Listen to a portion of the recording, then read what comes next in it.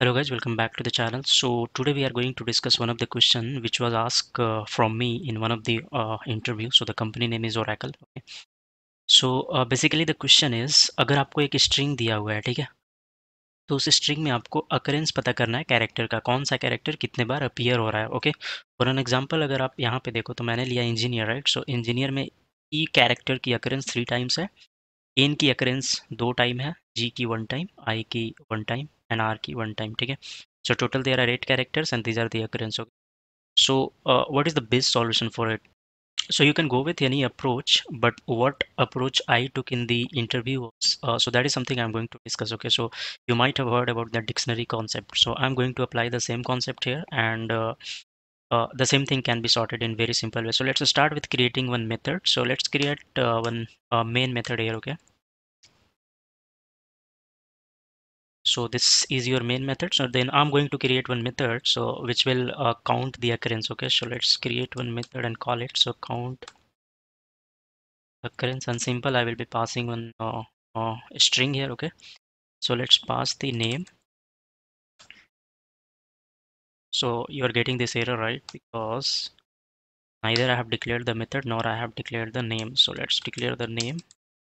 So name can be anything. Okay, let's give it as engineer for now, and then let's create this method. Okay. So the method which I'm going to create will be a static method, static void. So static void string. So now what I can do is I can iterate through each character of this string. Okay, so I can apply one for each loop here. Okay, and I can go through each character. So char, let's see, in.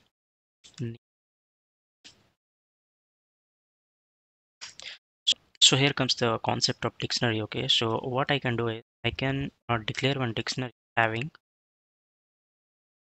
So in dictionary you might be knowing there is something called key and value. So key is something which is unique. So what is the key we have? So I want to take a character as the key, and then I want to count the value also, right? So the value will be counted in integer. So let's give that integer. Let's give the name of the dictionary and dict equal to CS. So that's done. Now what I can do here is I try this property dictionary dot try get value. Then I can check. Then I can store this C, okay, and then I can initialize one integer value without parameter. Then what I can do is if this value is already present in the dictionary, okay, then you have to simply increment the value with +1. So that should be good enough. Now the dictionary will give you the characters with the occurrence, right? So I want to print it also, so let's print it. So for that what I can do is I can go with another for each where, and then what I need key, right? So okay, I want to go with each of the dictionary key values. Okay, so let's see x dict. Then what I can do, and write one console dot statement, console dot write line statement. Can give it as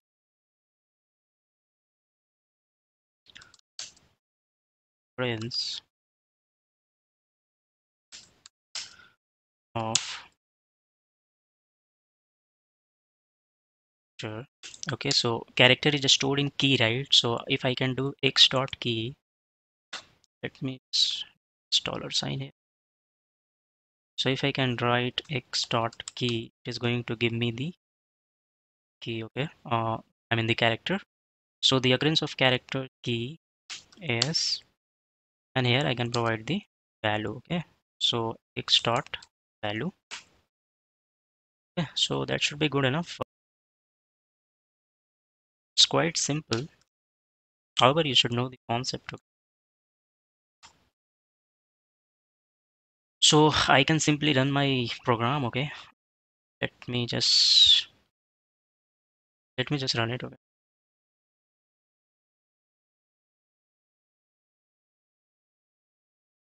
Okay, so if you see this particular stuff, right? So it has not given you the correct output because it has considered the caps letter as a separate one, and so if you see the caps capital E and a small e, it is considering it as a separate letters or a different characters. Okay, so what we can do here is we can convert the entire string into the uppercase. So let's declare one string having a new name. Okay, and then what we can do is we can do name dot, so that it will convert the uh, string to the uppercase characters. Okay, and then we can take this new name and throw here. Sure, this is fine. And here I need to throw this new name is fine, right? So okay, that's all good. I think that should work. Let me.